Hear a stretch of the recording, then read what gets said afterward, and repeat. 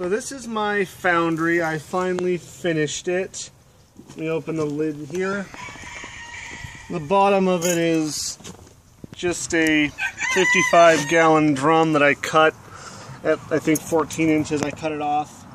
And the inside of it is, I used a 5-gallon bucket to make the inside of it and filled the gap with basically a homemade refractory cement. It is Portland cement, fire clay, sand, and perlite. And here I've got the crucible. On the bottom, on the sides and the bottom, I put some ceramic fiber insulation. This is just a fire break to give the crucible something to sit on. For the lid, I cut off like 2 inches of the top of the barrel, and inside I welded a grid of rebar across so then I could pour the cement and the rebar would hold it in place. And then I just welded the hinges onto the back and drilled a 4-inch hole in the top for the exhaust. New and improved foundry burner. It gets a lot hotter than the old one. I've got a 3/4 inch pipe nipple that just goes, the hose from my shop vac goes over that, and I use that as a blower. This valve here controls the airflow. Then it goes into a 1-inch T that I use as a mixing chamber. For the gas hose, I just have this, I was originally using a 3/8 inch air compressor hose, but that wasn't giving me enough gas. So now this is just a 3/4 inch garden hose going into this valve here to regulate the flow. Then it goes through this tube that's 1 inch into a nozzle that's a 1 inch to a 1.5 inch, or 1 inch to 1.25 inch black iron pipe reducer that I just stick through this little hole on the side of the foundry. I actually have to unscrew the nozzle to do that because it doesn't quite fit through, but I can just screw it back in on the inside. And then we're ready to melt some metal.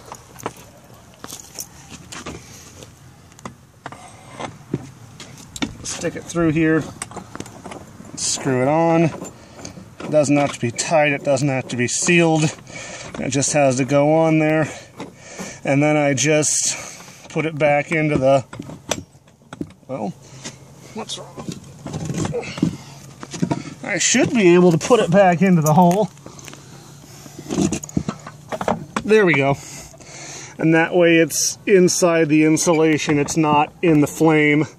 I accidentally had it sticking out too far the first time I tried it, directly in the path of the fire as it swirls around the chamber, and it melted my nozzle. So we can't do that again. Okay, so now we're going to light it. First thing I'm going to do is turn on the gas a little bit, and then stand very far back because I've already burned off my hair and my eyebrows doing this once. And I will just light the fire. There we go. Now, I turn the gas on all the way, and then turn the air on. And you can't see it because it's daylight, but we have a nice little fire going around the crucible. Now, to regulate the airflow from the vacuum, I use a combination of this valve right here, which is actually put all the way, and this, which is a router speed controller from Harbor Freight. I can turn it up to increase the airflow and make it hotter. But for aluminum, I don't need to do that. I just leave it on low.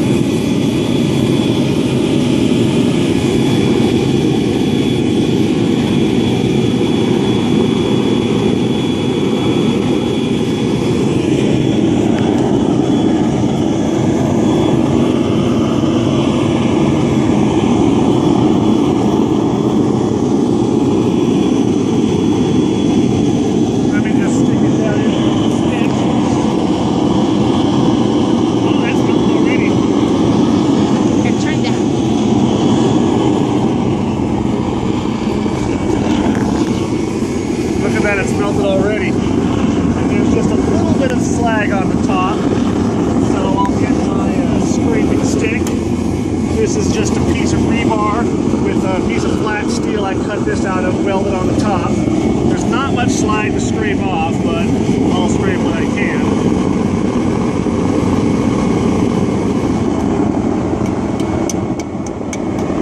That's going to melt the aluminum. We'll give it a few more minutes to make sure it gets up to temperature so it'll stay liquid, and then we'll pour it. Alright, so we have a nice molten crucible of shiny aluminum. So it's time to pour it. I'm going to get my tongs here. These are just 2 bars of steel with some rebar welded to it, and this to grip the crucible.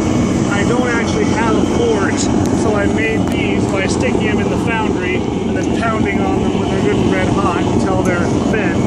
So let's get this out of the furnace.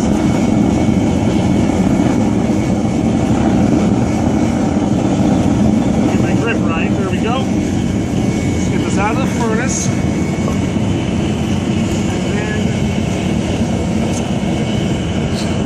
A second set of pouring tongs that'll grip the crucible the right way to actually pour the metal out. And for right now, we're just using these muffin tins. I burned off all the non-stick coating, so they will make nice little ingots of aluminum.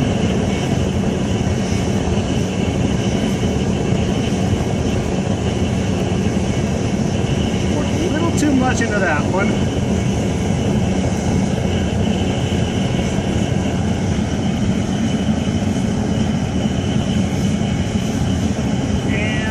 That's all I can get out, the rest is hardened. So I will leave the crucible right here to cool, and then that should just peel out like a sheet of foil.